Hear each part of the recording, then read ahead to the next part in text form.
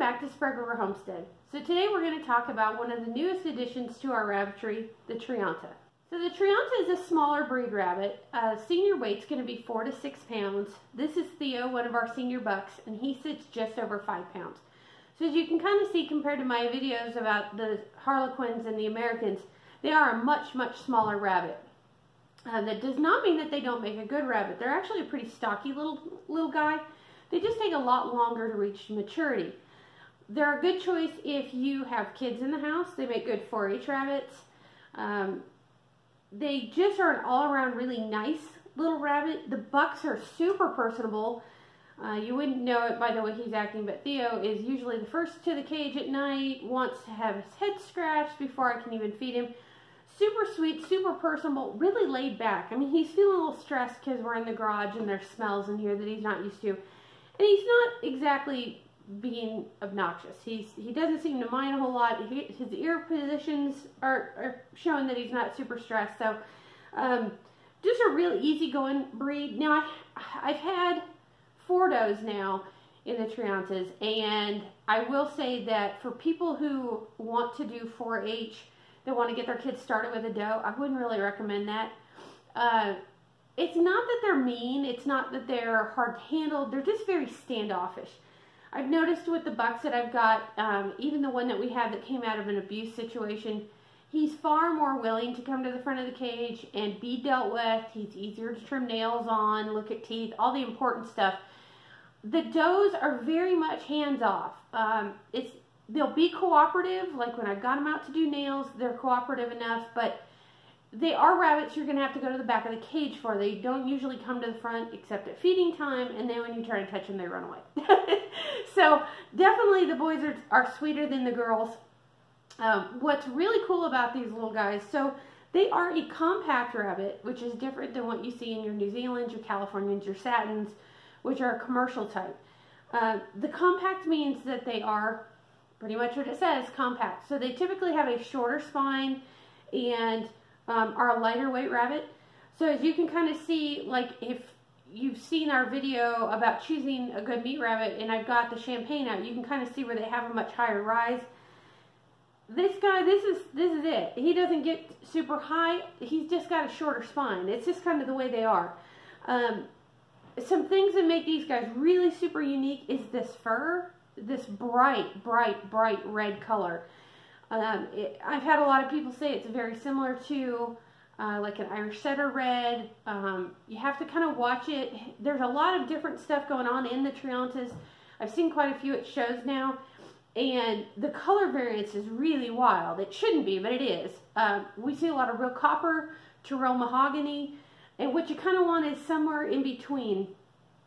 You also sometimes will see like a blue-gray, kind of a slate color lacing along the ears, or even as an undertone to the fur. This is not something you want to see, but it is something that they're working on in the breed. I kind of like these guys because compared to a lot of the smaller ones, they have this super chunky little head, which I think is kind of cute, and these little short ears. And so all together, I just think they're a cute little, just a cute little pudgy breed, I guess compared to some other stuff. So the history on these guys, to kind of give you a little bit of an idea, they are a European breed. They were kind of developed from 2 different little red golden rabbits that were being developed in Europe at the early 1900s. So what we had is a guy working on kind of a yellowy golden based rabbit in the early 1920s, and then more of the real true red rabbit in about 1938, late 1930s, and that was happening in Germany. What took these guys so long to get to where they are now is a little thing called World War I, and consequently World War II. So because of that and the starvation that was going on in Europe, most of the foundation stock for these guys actually got eaten. They were just, you know, a backyard kind of deal, and they were eventually used for food for the people over in Europe. The good thing is they were not annihilated by any stretch, and there were some leftovers that were picked up, and the breed has kind of developed from there. I would strongly recommend anybody who's really interested in the history, because the history is pretty extensive, join the American Thrianta Rabbit Breeders Association. I believe they've got some of the information on their website too. But when you join their association, they give it out this killer booklet. It's got everything you need to know about Thriantas, which is just kind of an interesting little look into how the breed was developed and where they come from and where the breed hopes to go. So if you're thinking about raising these guys to show in like ARBA shows, there are some things you need to know. Naturally, you can find it all in ARBA's Standard of Perfection. The big thing being that 30 points is allotted just for the color alone. So the color is definitely a big deal. The fur is going to be another 20 points, which is also a big deal. I can't think of another rabbit in the standard. I'm sure there is one where half of the points is allotted just in color and fur together. So it's kind of a big deal to have a nice coat on these guys. They are a rollback fur. And again, that color is so important to these guys. It is absolutely what makes the Thrianta the Thrianta. Beyond that, you've got 25 points for general body type, which I won't really go into. It's pretty much your standard compact body type. And then you've got 10 points for your head and your ears. So disqualifications in this breed are, like I mentioned, if you've got that slate undercolor or the slate ear lacing along the edges. The other thing is white on the underbelly and tail. There is some cream that's more allowed in places, but really what you're looking for is as much red as you can get. I've seen a couple now that at shows when they turn them over and the belly looks pretty much solid white. You don't really want that. You're looking for maybe not quite this deep red. If you can get it, that's awesome. But a nice deep red all the way through on the underside, carrying all the way through the rabbit, even under the tail. That's really what you're looking for. So in terms of overall breeding, it seems to vary wildly by breeders. 6 to 9 months for the first litter is what I'm hearing. I bred my 2 younger girls for the first time now at like 8 months, and one seemed to know what was going on, the other one not so much. Litter sizes tend to be kind of small, and I say small because I'm used to Harlequins, Champagnes, and Americans, which tend to have very large litters, all the way up to 12.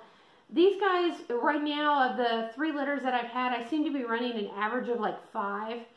From what I've heard, that's pretty normal. 7 seems to be a big litter, so these guys aren't huge prolific as far as overall numbers of offspring. Breeding seems to be pretty easy. From what I've seen so far, the mothering instinct is very good. And that could just be that the does that I've had kindle so far have been experienced does. The only thing that I have found about these guys that I don't like, other than we do cull for meat and they are a smaller rabbit, which means I have to hold them longer, the bucks spray. And if you've seen any of my other videos, you know that I'm not big on pea sprayers. So that's kind of an irritating thing, and it could just be where I've got my bucks currently. They're kind of in a row together, and that could just be what the problem is. A lot of times bucks will spray if there are other bucks around. So that's been my biggest thing about them that I don't really care for. I'm going to be kind of moving rabbits around here shortly and see if I can kind of mitigate and stop the spraying, because it's gross. It's irritating. Even the Harlequins that are in the barn with them are looking at them like, oh, it's disgusting. So, like I said, that's been kind of my big observations in them. I've had them not quite a year yet. So, my first trio actually were unpedigreed rescues. Kind of an abuse situation that I took them in, and they've turned around pretty good. But I really like them. They're neat little rabbits. We're going to keep them around for a while. I'm actually looking to expand the herd this year. I've had a lot of interest from people that are interested in looking at them. We seem to have a good amount of breeders like in the Midwest.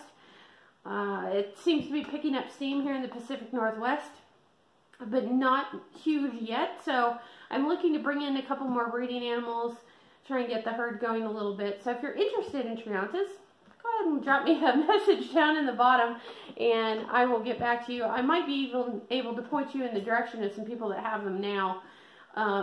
But that's kind of the overview on the Thriantas. Like I said, cool little rabbits, max weight 6 pounds, seniors 4 to 6, but max weight 6 pounds. Little litters, not too hard to deal with. Nice bucks, which I always appreciate, even though I wish the does could be a little bit more personable. And that color, I mean, check that color out. That is just the coolest color. So that's it this time from Sprague River Homestead. If you've got questions, comments, concerns, insults, I get that too. Go ahead and leave them down in the comments and I will get back to you. The next breed we're going to cover, which will probably be a couple weeks out from now, is going to be the Champagne, and that is actually the last of the rabbits I actually breed. I do have some friends that raise different stuff, of course, and so I'm going to hopefully hook up with a friend at a show coming up soon to do a video on silver fox, because it seems like there is a lack of good silver fox information on the internet. So if there are other breeds that you're really looking for a video on, keep in mind I don't really know anybody who does a lot of the dwarf breeds, but if you've got other breeds that you want some information on, feel free to leave that down in the comments too, and I will see who I can find to hook up with. I've had some people express interest in like Angoras and English Lops and some of that other stuff, so I am working on it. We've also got some other rabbit videos coming up, but that's it for today, and we will see you next time. Happy homesteading.